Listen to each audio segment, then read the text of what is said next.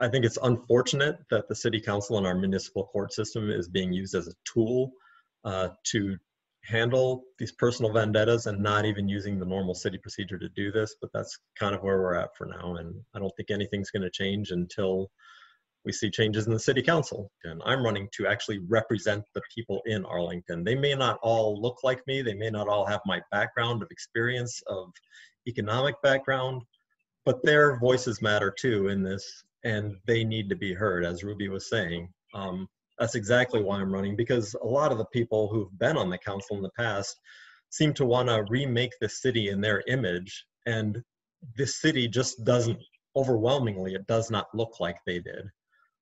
Economically, just racially, religiously, we are a much more diverse city than our city council has actually reflected over the past few years. And it is time that we actually change that and hear a lot more voices represented.